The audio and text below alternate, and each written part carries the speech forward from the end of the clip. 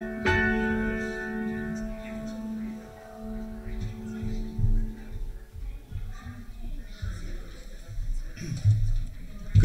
Easter morning, friends. Good Easter morning, church. Good Easter morning. And welcome. Welcome one and all. Welcome to what is the most joyous day of our calendars, where we proclaim with loud and triumphant voices that our Lord, who 3 days ago was crucified on a cross and who was laid in a grave, walks out of the tomb this day, the victor, the Lord, the King, and our risen Savior. It is such a joy to be with you. It is such a blessing to be back, especially this Sunday on Easter morning. And I want to just once again, from the bottom of my heart and the heart of my family, to thank you all for your love and your prayers and your overwhelming support and incredible generosity as we welcomed Luke, the newest addition to our family.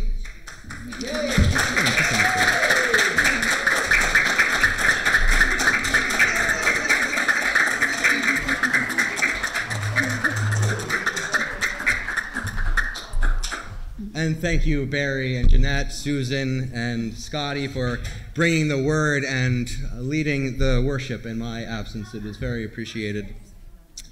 Now, as we begin, far be it from me on this incredible day to make it about myself, but there is one fitting thing that I thought I'd share, if I may.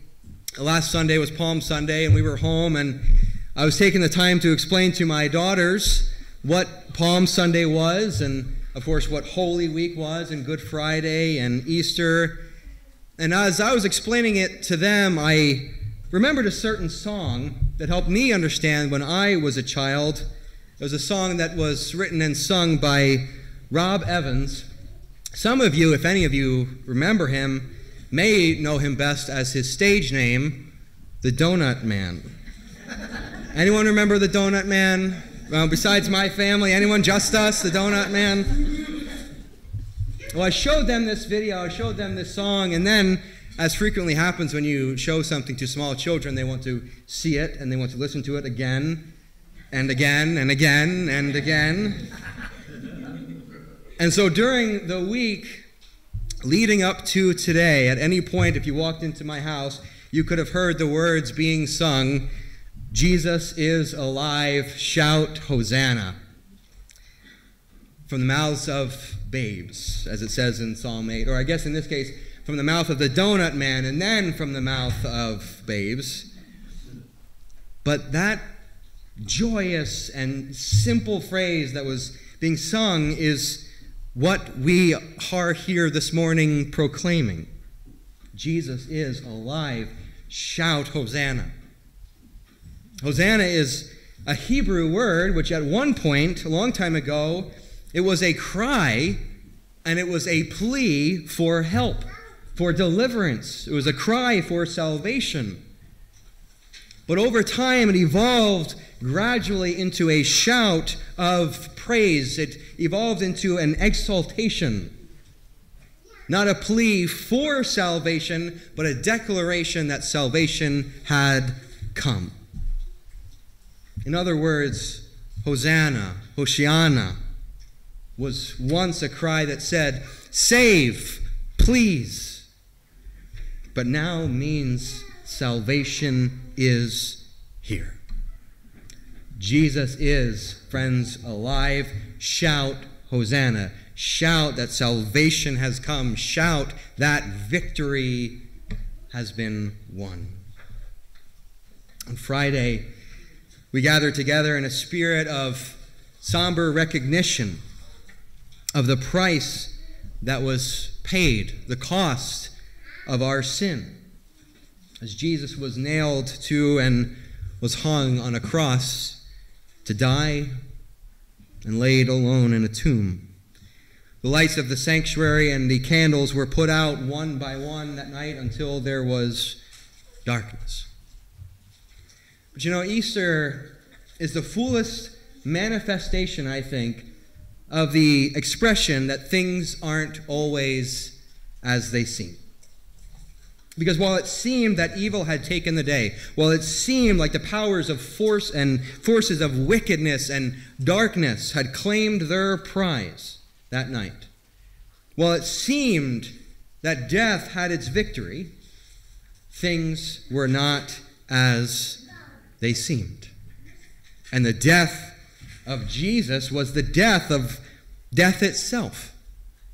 And not the victory, but it was the defeat of all those principalities and all those powers that rose up against Jesus and that sought to destroy us forever.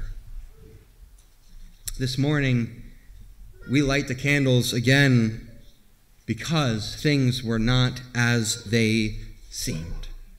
We light the candles because the light came into the world, and we acknowledge this morning that the darkness did not overcome it.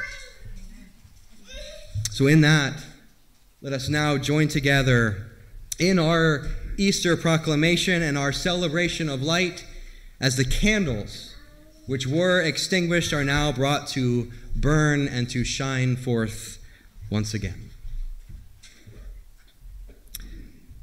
Rejoice, heavenly powers. Sing, choirs of angels. Exult, all creation around God's throne. Jesus Christ, our King, is risen. Sound the trumpet of salvation. Rejoice, heavenly powers. Sing, choirs of angels. Jesus Christ, our King, is risen. Rejoice, O Holy Church. Exult in glory. The risen Savior shines upon you. Let this place resound with joy, echoing the mighty song of all God's people. Rejoice, heavenly powers. Sing, choirs of angels. Jesus Christ, our King, is risen. This is the day when Jesus Christ broke the chains of death and rose triumphant from the grave. Day truly blessed when heaven is wedded to earth and we are reconciled to God. Rejoice, heavenly powers. Sing, choirs of angels. Jesus Christ, our King, is risen. This is the day when the light of Christ rises in glory, overcoming the darkness of sin and death. May the candles we light be a pillar of fire that glows to his honor. May the morning star, which never sets, find this flame still burning. Christ, that morning star, who came back from the dead and shed his peaceful light on all creation. The Son who lives and reigns forever and ever. Amen. Amen.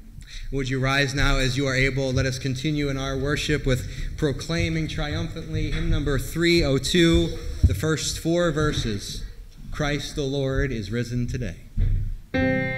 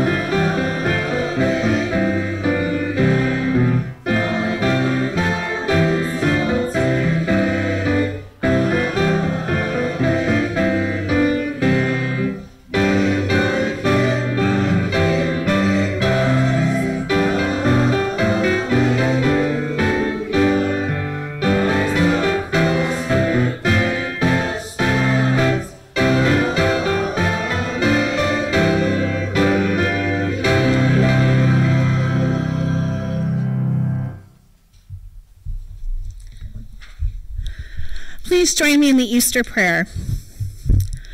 Almighty God, through your only Son, you overcame death and opened to us the gate of everlasting life. Grant that we who celebrate our Lord's resurrection by the renewing of your Spirit arise from the death of sin to the life of righteousness. Raise and exalt us, O Savior, both now to the estate of grace and hereafter to the state of glory, where with the Father and the Holy Spirit you live and reign, one God, forever and ever. Amen. You may be seated.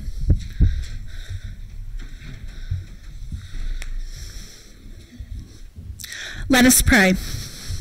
Lord, open our hearts and our minds by the power of your Holy Spirit, that as the scriptures are read and your word proclaimed, we may hear with joy what you say to us today. Amen. The Old Testament lesson comes from Isaiah chapter 25, verses 6 through 9. The Lord of heaven's armies will hold a banquet for all the nations on this mountain. At this banquet, there will be plenty of meat and aged wine, tender meat and choicest wine. On this mountain, he will swallow up the shroud that is over all the peoples, the woven covering that is over all the nations. He will swallow up death permanently. The sovereign Lord will wipe away the tears from every face and remove his people's disgrace from all the earth. Indeed, the Lord has announced it. At that time, they will say, "Look, here is our God. We waited for him, and he delivered us. Here is the Lord. We waited for him. Let's rejoice and celebrate his deliverance." The New Testament lesson comes from Hebrews chapter 2, verses 10 through 17. For it is fitting for him, for whom and through whom all things exist, in bringing many sons to glory, to make the pioneer of their salvation perfect through sufferings. For indeed, he who makes holy and those being made holy all have the same origin. And so he is not ashamed to call them brothers and sisters, saying, "I will proclaim your name to my brothers. In the midst of the assembly, I will praise you." Again he says, "I will be confident in him." And again, "Here I am with the children God has given me."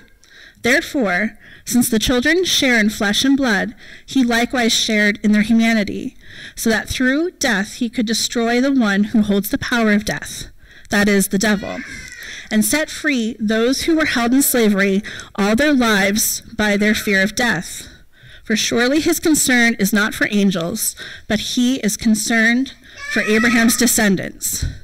Therefore he had to be made like his brothers and sisters in every respect, so that he could become a merciful and faithful high priest in things relating to God, to make atonement for the sins of the people.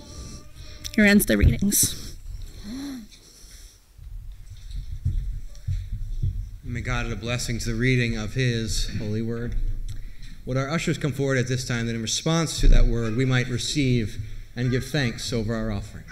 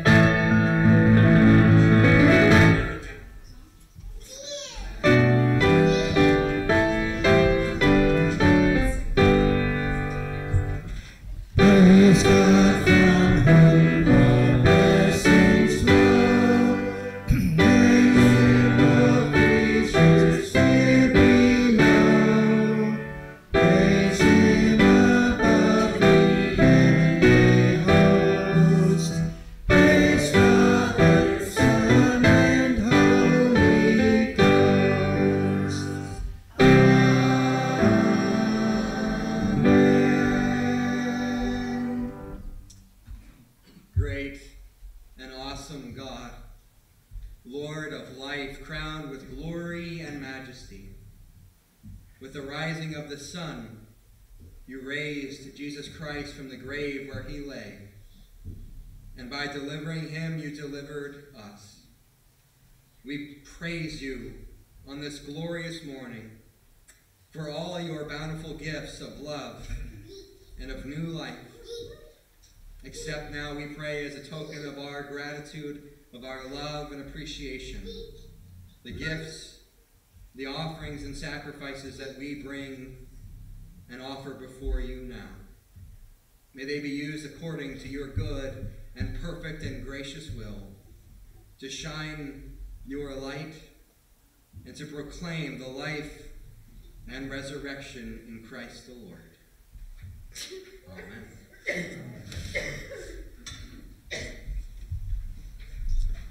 You may be seated.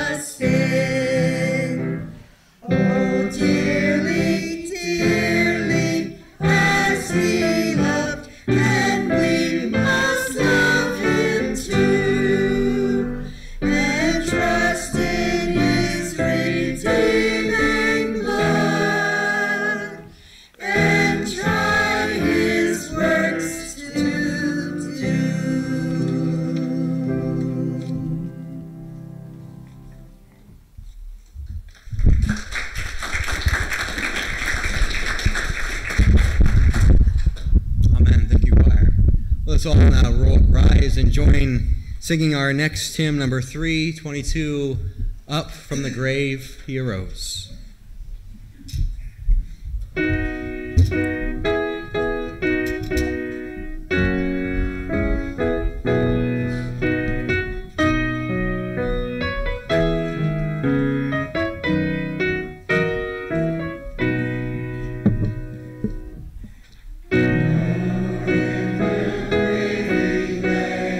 Jesus, my Savior, praise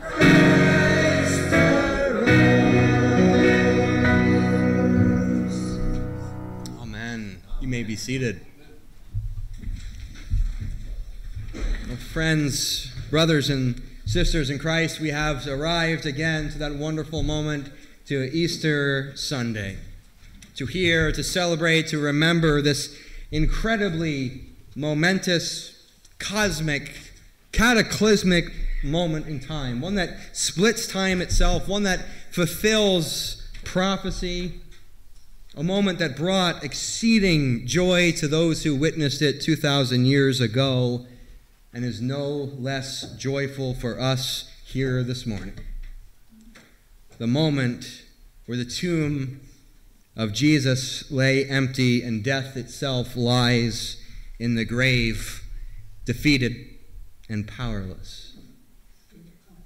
On Good Friday, we heard the dreadful proclamation of Christ's passion and his crucifixion. We heard of the suffering and the agony. We heard the humiliation that he endured willingly, at the end of which he, the Lord of life, bowed his head and proclaimed, "It is finished." It is Easter Sunday, the resurrection of the Lord of life to life, is the very validation of those words spoken by Jesus on the cross. It is God's amen to "it is finished." It has long been said that if Good Friday is the purchase, where on that dreadful cross our sins were atoned for, our punishment has been paid in full, then Easter Sunday and the empty tomb is the receipt of that purchase. It is not only because the Lord died, but that he lives, that we have the hope that we do, that we have life and life abundant, and that we confidently wait life eternal. This morning we will turn to the Gospel of John for his account of that very moment, a moment that began not with rejoicing but with great sorrow, a moment that begins not leaping for joy and singing but with tears and sadness, until what we know, that Christ lives, is revealed to those who witnessed it. Before we turn to that great story, that powerful scripture, let us turn to the Lord in prayer, asking that we might be made receptive to that glory of the word that is set before us. Let us pray. Lord, what a wonderful, beautiful, blessed day it is to be gathered together as your people in your great name. We thank you for the blessing of Easter. We thank you for the hope and for the life that it gives. And now, Lord, as we turn to the Scriptures, as we turn to your word to hear this glorious news, grant us your Spirit. Make us receptive. Make us ready to receive it fully and so be filled with the joy that it brings. And guide me, Father, in my words, that I may be a vessel and a servant, effectively proclaiming your gospel, your redemption, your salvation to your people. We ask this in the name of our risen Lord, who is Jesus the Christ. Amen. Turning now to the Gospel of John, 20th chapter. We're going to begin with verses 1 through 10.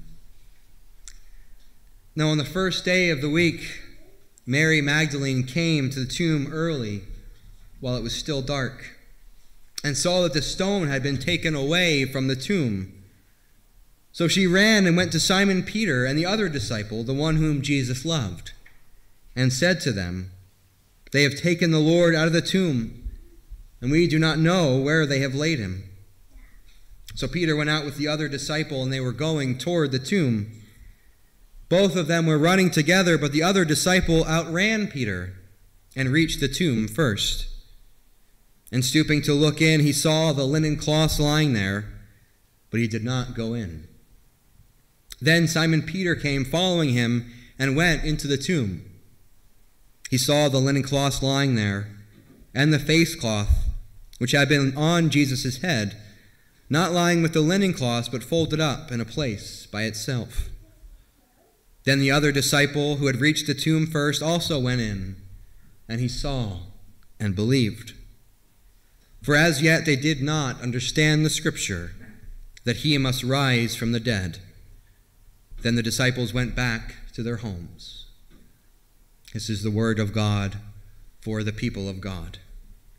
Thanks be to God.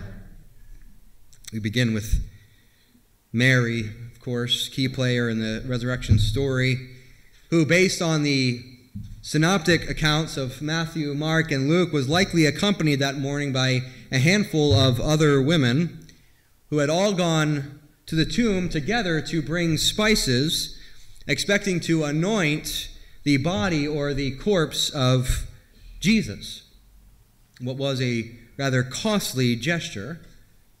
And this was, of course, all still within days, and it was in the traditional period of mourning and bereaving. So she went there to lament, not just to anoint the body, but to mourn over the body. And here she is then thrown into this tragic state of grief when, upon arriving to it, she finds something deeply troubling, that the stone to the tomb was not in its rightful place, but had been rolled away. Now, these stones were rather large, likely a few feet high and wide. They would be shaped like a disc, and there's often a rut in the front of the grave from where that stone sat, so it would typically require a couple of men or a handful of men at times to move them. In fact, if we go to Mark's account, chapter 16, the women on traveling there actually ask the question among themselves, who will roll away the stone for us? So imagine Mary's surprise when they get there and someone has already done so. And moreover, and worse, the tomb is empty. Somebody has taken the body of the Lord she loved. The Lord whose body she traveled all this way in respect to anoint and to preserve. Stolen by a grave robber, maybe, or taken by the religious leaders, or maybe Joseph of Arimathea, who gave the grave to Jesus. Maybe he had a change of heart. Maybe he changed his mind and ordered the body of Jesus to be removed. We can only speculate and we can only wonder what was racing through her mind at this moment. We can imagine her thinking that Jesus had suffered enough, and now insult was being added to all of it by removing his body from its resting place. We don't know exactly what she thought, except that it was stolen, but the one thing she clearly didn't think was that he had risen. Understand, friends, just as we talked about in the months leading up to today, that the Jewish people and the disciples, they were not expecting or anticipating in any way a suffering and dying Messiah. And just as they did not expect that, they did not anticipate a risen Messiah, despite of how often Jesus had foretold of it to them.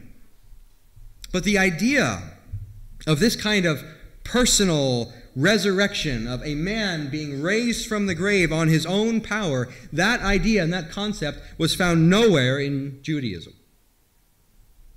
This simply is not something that would ever have been conceived of in the minds of the disciples.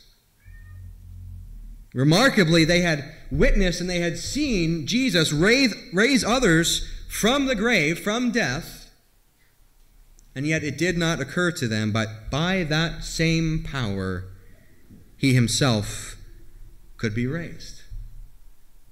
So this being, of course, the farthest thing then from her mind, Mary leaves and runs to tell the other disciples. My last week before break, we looked at the very two disciples that show up in our scripture passage today, that of Peter, and the disciple who is unnamed in this passage, but is, of course, the disciple John. And that same John, known as the beloved disciple, later known as John the Evangelist, is the same John who wrote this account, who wrote this gospel. And I've always enjoyed how he makes sure to include in his telling of the story that he beats Peter to the tomb. Very nice of him to make sure he included that detail in there. But I also enjoy what Matthew Henry says here, that while John could outrun Peter, Peter could outdare John. Because while John stops short of entering the tomb, Peter, upon arriving after John, enters right into it. Now, Jewish law and rabbinic law had very many and strict rules regarding things like that, regarding entering a tomb, regarding corpses and defilement. And Peter, as we have come to expect from him and even admire in a way, he doesn't stop in that moment to consider any of that. It's the farthest thing from his mind. Peter and John, they see the stone rolled away. They enter the tomb. They see not only an empty tomb, but the linen cloths folded neatly in such a way that begins to cast a large shadow of doubt of what they had been thinking.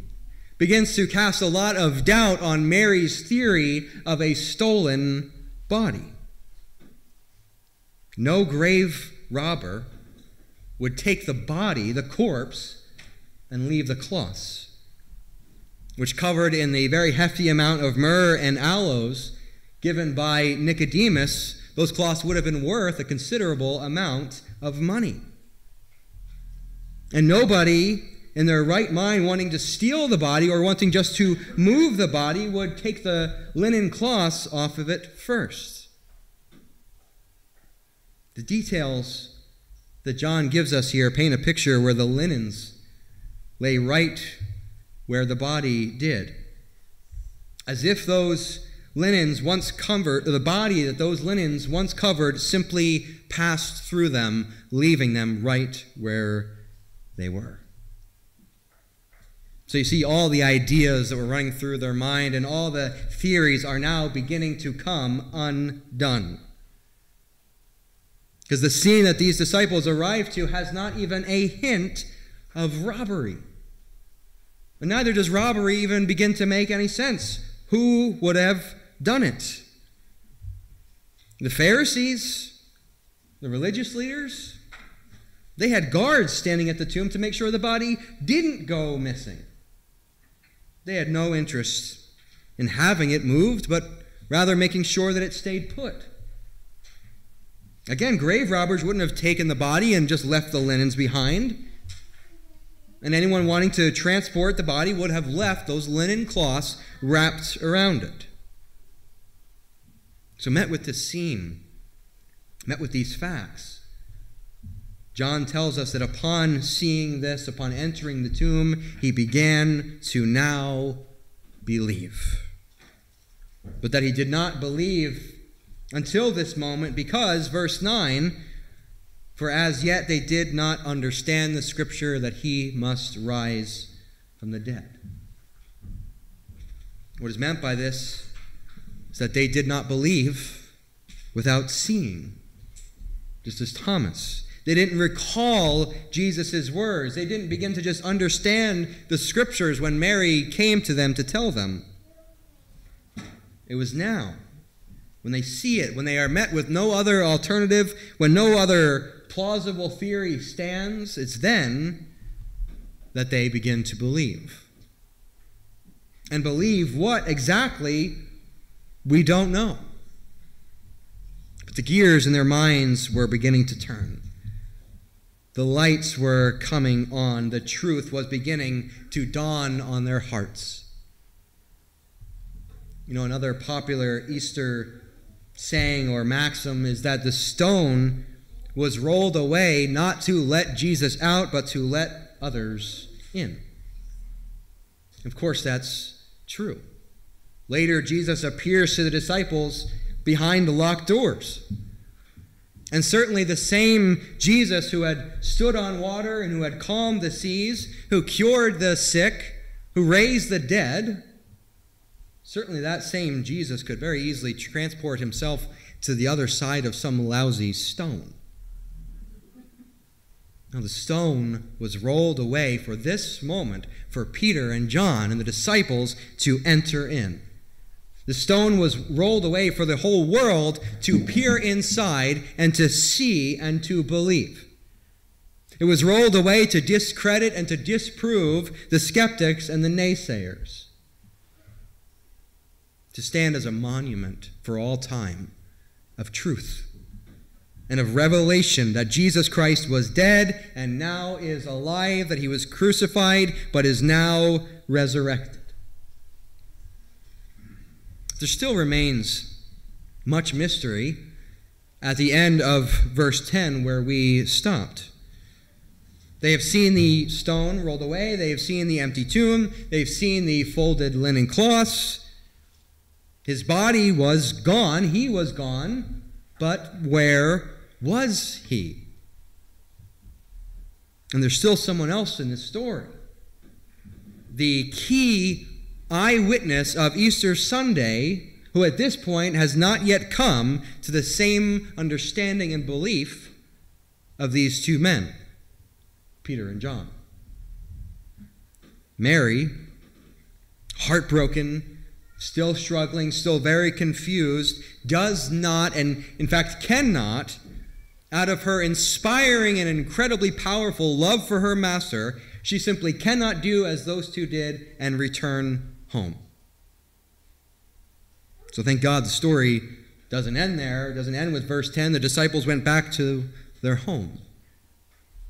We pick up with Mary at verse 11 in what has to be one of the most affectionate, one of the most powerful moments in all of Scripture and, in fact, in all of human history. But Mary stood weeping outside the tomb. And as she wept, she stooped to look into the tomb. And she saw two angels in white sitting where the body of Jesus had lain, one at the head and one at the feet. They said to her, "Woman, why are you weeping?" She said to them, "They have taken away my Lord, and I do not know where they have laid him." Having said this, she turned around and saw Jesus standing, but she did not know that it was Jesus. Jesus said to her, "Woman, why are you weeping? Whom are you seeking?" Supposing him to be the gardener. She said to him, "Sir, if you have carried him away, tell me where you have laid him, and I will take him away." Jesus said to her, "Mary." She turned and said to him in Aramaic, "Rabboni," which means teacher. Jesus said to her, "Do not cling to me, for I have not yet ascended to the Father. But go to my brothers and say to them, I am ascending to my Father and your Father, to my God and your God." Mary Magdalene went and announced to the disciples, "I have seen the Lord," and that he had said these things to her. Mary Magdalene, disciple, of course, had begun following Jesus fairly early on in his ministry after being released by the power of Jesus from her demon possession. Jesus saved her life. Jesus gave her new life, freed her from that bondage, and she followed him since that day. And this woman, this Mary, she had and she shows a love for Jesus that I think is, in a way, unparalleled. And this love that she has keeps her at the tomb to mourn what she lost, to mourn his death, and now to mourn her inability to express her love by tending to his body. Two angels appear, attempt to comfort her. Woman, why are you weeping?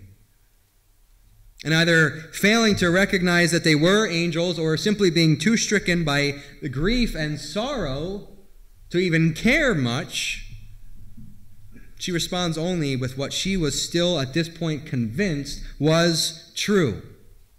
Somebody had taken the body of her Lord. So the angels, these servants and messengers of God, are at this point of no comfort to Mary. And so, the King of angels, the resurrected Lord himself in the flesh standing behind her, he then asks her the same question, now followed by another. Woman, why are you weeping? Whom are you seeking? Now let me just pause right there, friends, because that is the question, isn't it? Whom are you seeking?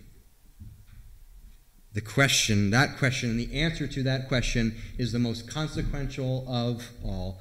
Whom or what are we seeking?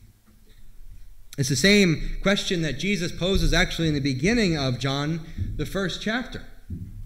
When two of John the Baptist's disciples begin following Jesus, he turns to them and he asks them, what are you seeking? And of course, Jesus has promised that all who seek shall find. And we know that God, as sovereign and as the loving God, he will reveal himself to all who embark honestly and sincerely on that search. We know that nobody who knocks on that door will ever be turned away.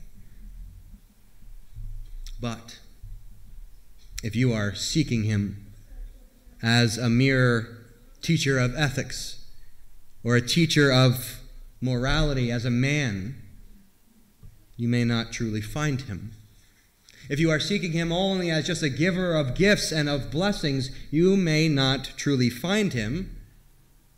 And in the case of Mary, if you seek him among the dead in an empty tomb, you will not find him. But if you seek him as he is, if you seek a risen, living, reigning Savior, it's not even just that you will find him, but that you will be found by him. He will be there for all who do so, just as he did for Mary in our passage, calling them by their name. Mary, Jesus says. Mary. Her name. That's all it takes. And confusion is then turned into revelation, seeking is turned into finding, and sorrow is turned into rejoicing. Just as Jesus said it would in John 16:20, you will be sorrowful, but your sorrow will turn into joy. In John 10, verse 27, my sheep hear my voice. My sheep hear my voice, and I know them, and they follow me. Mary, a sheep, hears his voice, and it's enough. It's enough. She knows him. He knows her. And her sorrow is turned into joy. Mary is given such a joy that could never be taken from her, and she would receive eternal life through him and never perish.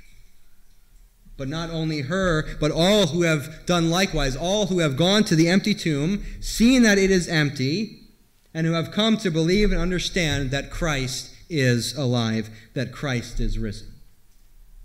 Same gift is given to all who confess with their lips and believe in their heart that he was dead, but now lives forevermore. And Mary, so overtaken by this joy, she is so captivated by the sight of her Lord that she lays a hold of him probably throwing herself at his feet, desiring just to never let go again, desiring to never have to be apart again from her Lord. But she could not cling to him because his physical appearance on earth was going to come to an end. And she could not continue to hold on to his body the way that she had been doing. But she would have to learn to live without his physical presence and abide in him by the Spirit. But there's another reason. Mary could not stay and Mary could not cling to him because she had an important job to do.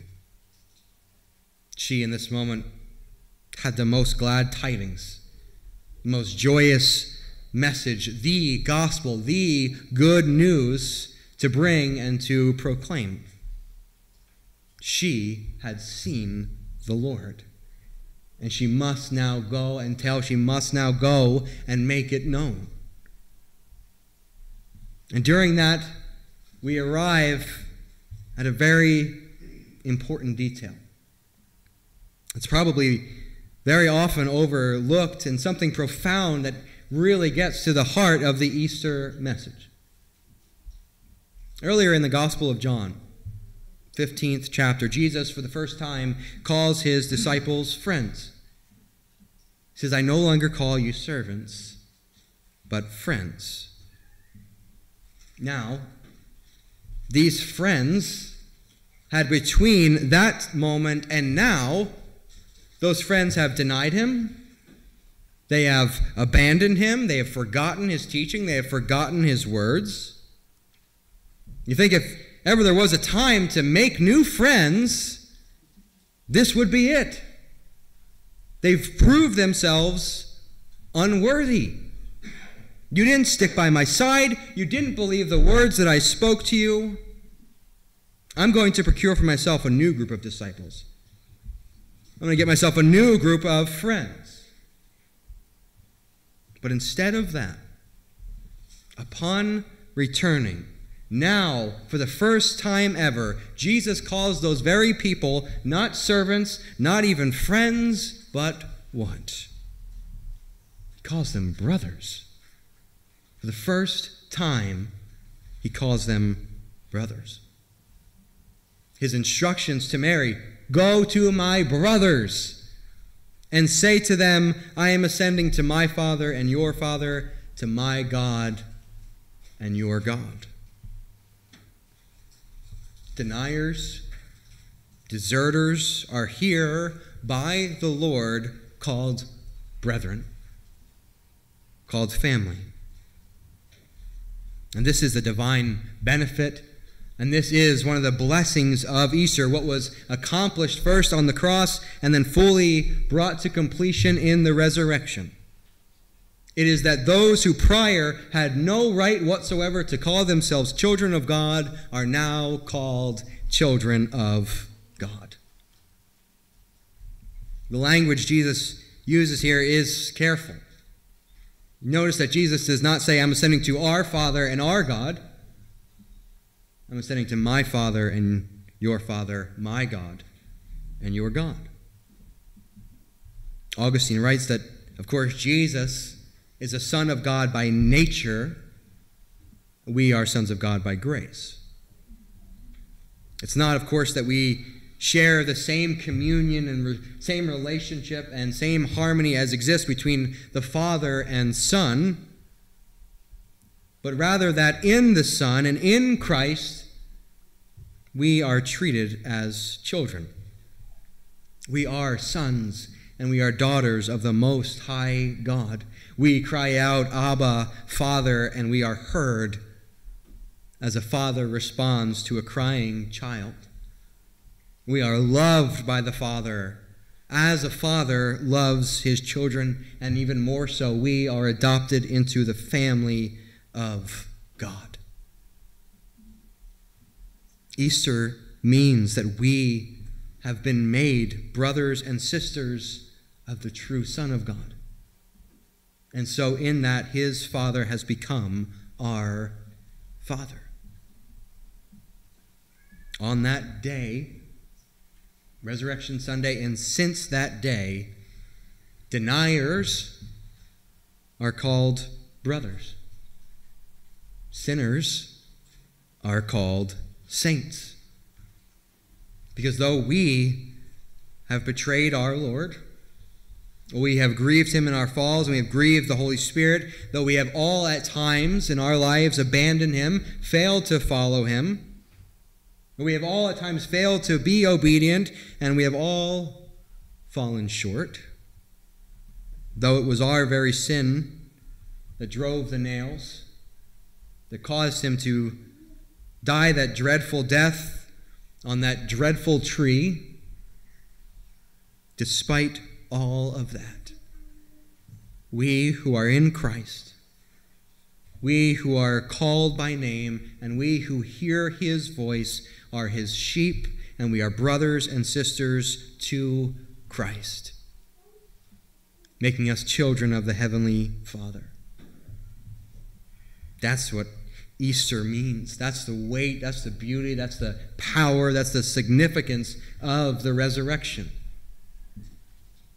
It is the sure and it is the certain sign of the reconciliation that has taken place between God and man, between heaven and earth, that the punishment was paid, our sins have been atoned for, that the acceptable offering for sin has been presented, and it is proven beyond any shadow of a doubt by the empty tomb. And so that empty tomb, friends, is our foundation. That empty tomb is where our seeking comes to its end because he has sought and found us. That empty tomb is where our sorrow is turned into joy and where death is turned into our victory. Because the day that Jesus rose to live is the day that death died.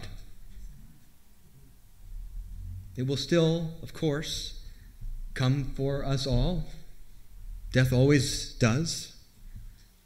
But just as it didn't and just as it could not hold Jesus, it can no longer hold us who are in Christ.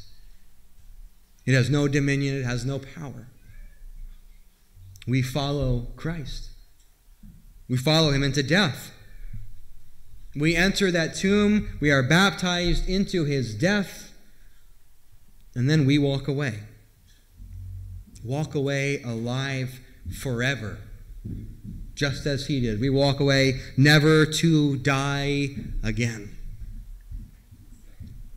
Romans 6:5, for if we have been united with him in a death like his, we shall certainly be united with him in a resurrection like his. Because he is risen, we too shall rise. Because he lives, we too shall live and live forever. Because his was a physical bodily resurrection, our bodies will likewise be resurrected to glory.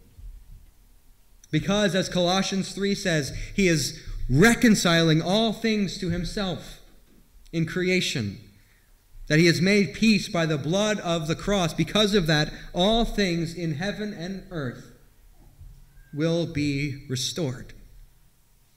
And we who are in Christ will one day, with those resurrected bodies, inhabit a resurrected new earth. One that is cleansed of sin, that is cleansed of sorrow, free of death, where God will wipe away every tear. Because he is king and reigns as king, we will live and reign forever with him in his glorious kingdom. Because the tomb is empty, we who were lost are found. And in being found, we have hope. Our future, our eternal future, is secured.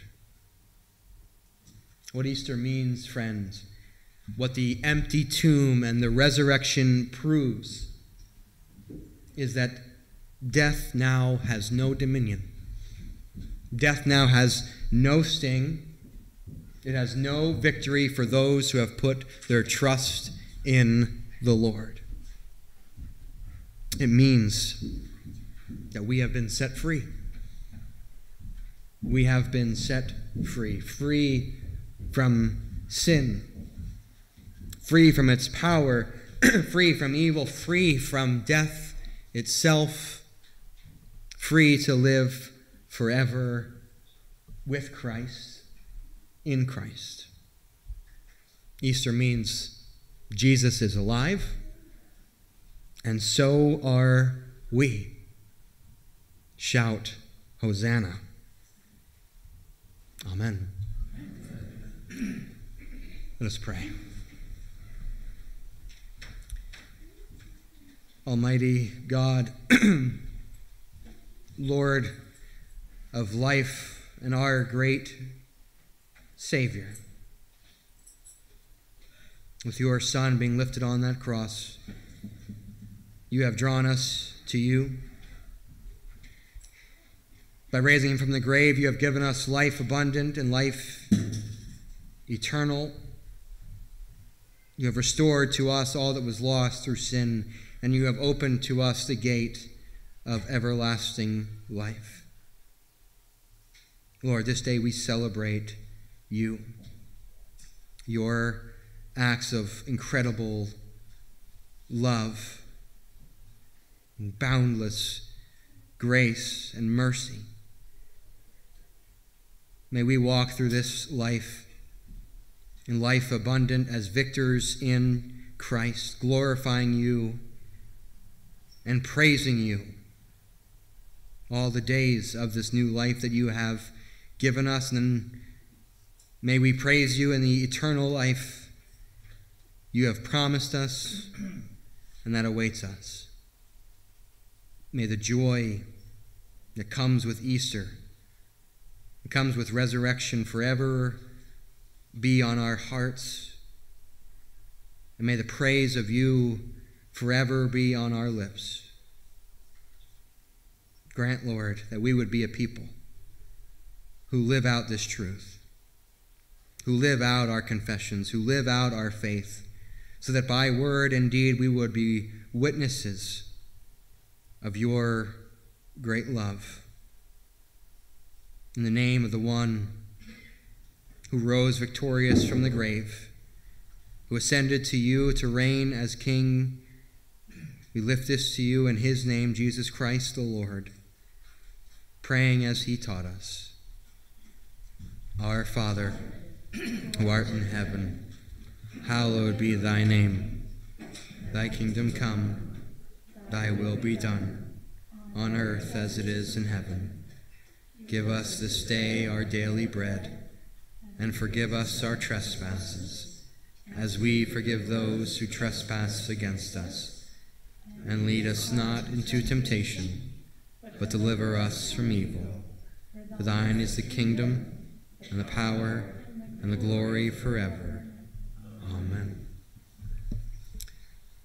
Romans chapter 10 says that if you confess with your mouth that Jesus is Lord, and you believe in your heart that God raised him from the dead, you will be saved.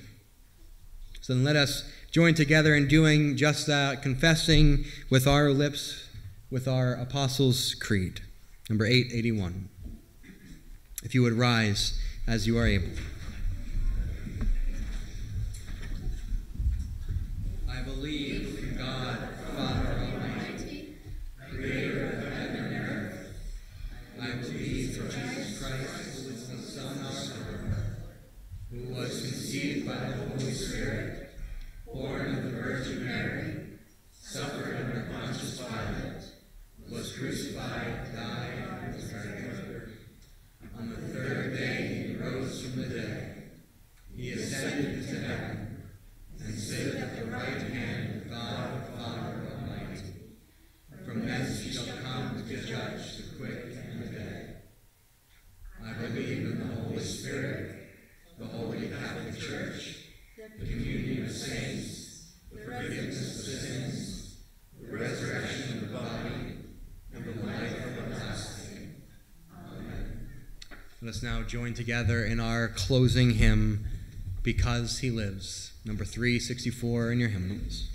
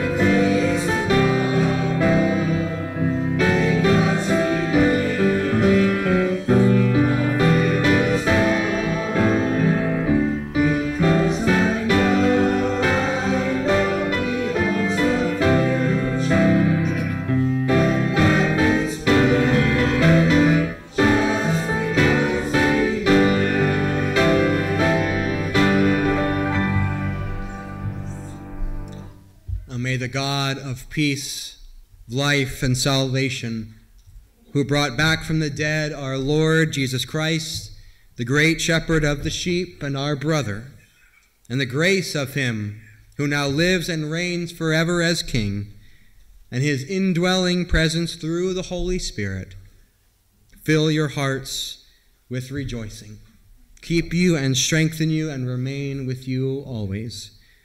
Go in joy, go in peace, go in proclamation, and happy Easter. Happy Easter.